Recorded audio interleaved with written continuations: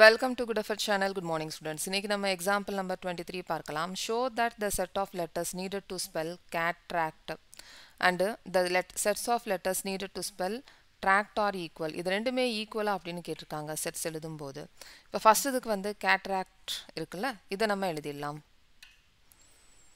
செட்ஸ்ல எழுதும்போது எலிமெண்ட் வந்து ரிப்பீட் ஆகக்கூடாது. இப்போ இங்க x is equal to இதுக்கு நம்ம x இந்த செட்டுக்கு x னு பேர் கொடுத்துடலாம். x is equal to C, A, T. இந்த A வந்து ரிப்பீட் ஆகுது எழுதக்கூடாது. R, இங்க A திருப்பி ரிப்பீட் ஆகுது எழுதக்கூடாது. C ரிப்பீட் ஆகுது எழுதக்கூடாது. இங்க T வந்து திருப்பி ரிப்பீட் ஆகுது எழுதக்கூடாது. அவ்வளோதான். ஸோ இங்க வந்து ட்ராக்ட் அப்படின்னு சொல்லியிருக்காங்க. இதை நம்ம செட்ஸில் எழுதிடலாம். T எழுதிடலாம். T, R, A, C. T வந்து ரிப்பீட் ஆகுது எழுதக்கூடாது. இப்போ இந்த எக்ஸில் இருக்கக்கூடிய எலமெண்ட் ஒயில் இருக்கக்கூடிய எலமெண்ட் ஈக்குவலாக இருக்கா அப்படின்னு கேட்கலாம். ஏன்னா அவங்க ஈக்குவலாக அப்படின்னு கேட்டிருக்காங்க.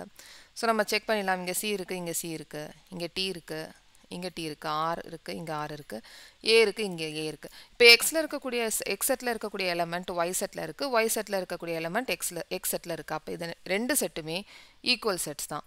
ஸோ இதை நம்ம இப்போ எழுதிடலாம். Since every element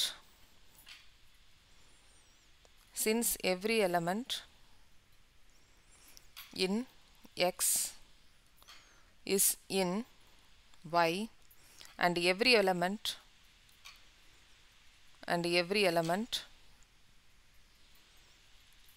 in Y is in X, it follows that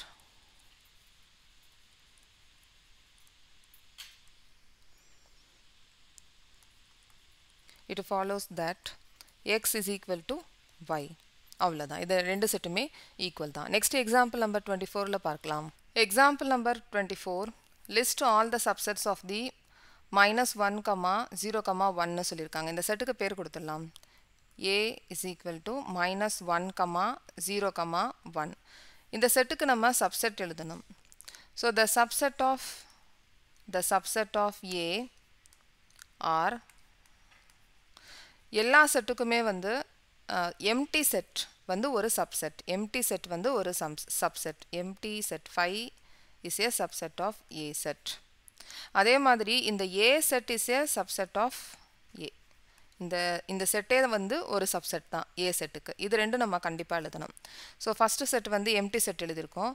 இப்போ வந்து ஒரு எலமெண்ட் இருக்கிற மாதிரி எழுதலாம். -1 இங்கே வந்து 0, ஒரே ஒரு எலமெண்ட் மட்டும் இருக்கிற மாதிரி செட் எழுதிடலாம்.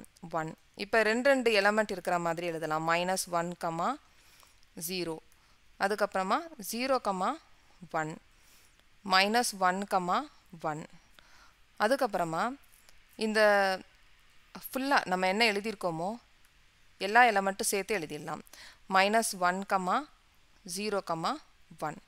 ஸோ இதை நம்ம செக் பண்ணி பார்க்கலாம். இதுக்கு ஒரு ஃபார்முலா இருக்குது. 2 raised to the power n. n அப்படின்றது நம்பர் ஆஃப் எலமெண்ட்ஸ்.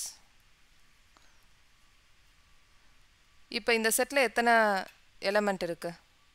3 எலமெண்ட் இருக்குது. அப்போ இங்கே நம்ம என்னுக்கு பதிலாக 3 எழுதிடலாம். அப்போ 2 raised to the power 3 வந்து எவ்வளவு? 8. இப்போ 8 செட்ஸ் இருக்கா, 8 சப்செட்ஸ் இருக்கா அப்படின்றத பார்க்கலாம்.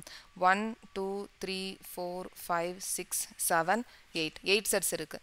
ஸோ இந்த மாதிரி நம்ம செக் பண்ணி பார்த்துக்கலாம். எத்தனை சப்செட்ஸ் வரும் அப்படின்றத நம்ம செக் பண்ணி பார்த்துக்கலாம். நெக்ஸ்ட் எக்ஸாம்பிள் நம்பர் 25ல பார்க்கலாம். Example number 25 show that A union B is equal to A intersection B implies A is equal to B அப்படின்னு சொல்லியிருக்காங்க. ஸோ இப்போ இந்த A set is equal to B செட்டாக இருக்கணும் அப்படின்னா A is a subset of B and B is a subset of Aன்னு வரணும். இப்போ let A belongs to A set. இப்போ A belongs to A set அப்படின்னு சொல்லியிருக்கோம். Then A belongs to A union B. இப்போ இந்த A union B எதுக்கு ஈக்குவலாக இருக்குது? A intersection Bக்கு ஈக்குவலாக இருக்குது. Since A union B is equal to A intersection B. இது ரெண்டுமே ஈக்குவலாக இருக்கிறதுனால இந்த A வந்து A intersection Bக்கு belong பண்ணியிருக்கு அதாவது A belongs to A intersection B இப்போ A belongs to A intersection B இப்போ இந்த A belongs to A intersection B அப்படின்னா இந்த A வந்து B செட்டுக்கு இருக்குன்னு அர்த்தம் அப்போ நம்ம A belongs to B set அப்படின்னு எழுதிடலாம் அப்போ A is a subset of B set A is a subset of B set னு எழுதிடலாம் இப்போ similarly